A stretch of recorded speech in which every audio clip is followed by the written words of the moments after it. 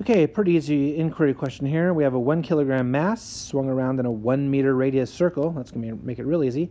At 4 revolutions per second. There's the difficult part. That needs to be in meters per second.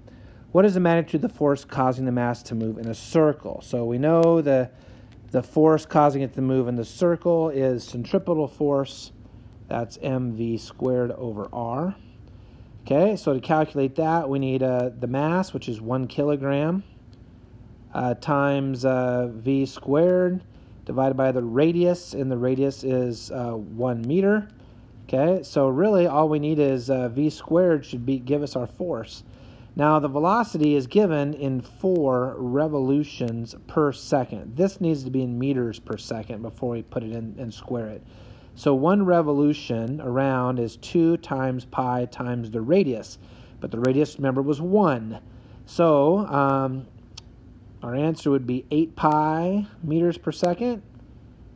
So I'm going to take 8 pi and I'm going to square that. So 8 times pi is like around 25. And then we're going to square that, and we're going to get like 632 newtons of force.